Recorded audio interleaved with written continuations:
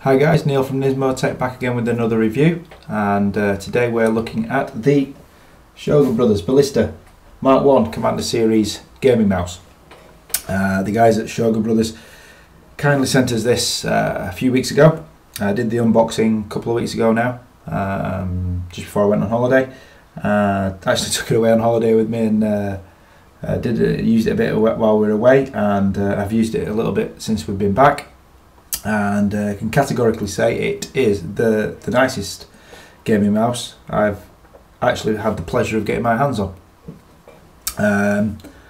Everything down from the look of it. Let's try and get it positioned nicely for you. It lights up everywhere. It has branding on it everywhere. It's just, all in all, it is a very nice looking mouse.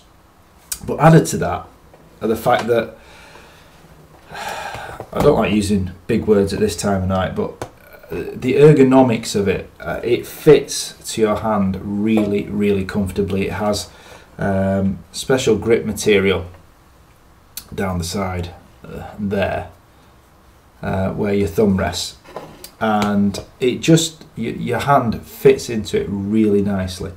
There are so many nice features of it that it's untrue. The actual mouse wheel itself, it just works really positively. All the features, later on in this review, I'm going to show you the actual software that you get with it, and how you can customize the mouse really to any liking that you want, from DPI, button settings. But you'll see that in the look at the software that we do later, so that's fine.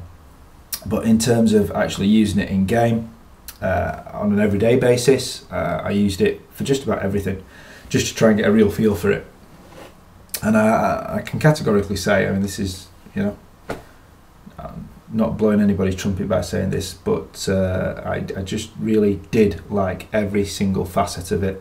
The buttons are very positive. The actual sensitivity can be adjusted to your personal liking. I don't like it too sensitive, whether it be in game or even for general everyday use. I could adjust the sensitivity of it just absolutely perfectly to my liking, and yeah, I haven't got a bad word to say about it. Everything that I needed to adjust on it, I could. It has enough buttons to make it reasonable. It's not covered in buttons like some gaming mice that you see. That would be too much for me personally. It has just the right number of buttons to make it feasible for me and usable on a really good basis. And the features and functions are really exceptional. As I said, the real standout feature for me is its shape and the way it fits to your hand. It really is superb. I mean, as I say, the material wise, even down to the braided cable, you know, that really is a high quality braided cable. As I say, there really is nothing to complain about. The retail, from what I've been able to see, I think I said in the unboxing, was somewhere in the region of about £50, which is, you know, it's a reasonable price to pay for a gaming mouse, but you really are getting quality here. So yeah, that's all I really have to say on the matter. It's a really high quality mouse. I really urge you guys to go out and give Shogun Bros a look. Have a look at the Ballista. I'm sure you won't be disappointed. It's a really exceptional mouse, so go and give them a look. What we're going to do now is we're going to have a look at the software for the mouse, and then you'll be able to get a view for the customization settings that you can do, that you get with it, and then from there on you can see what the extra features are. So we'll have a look at that now.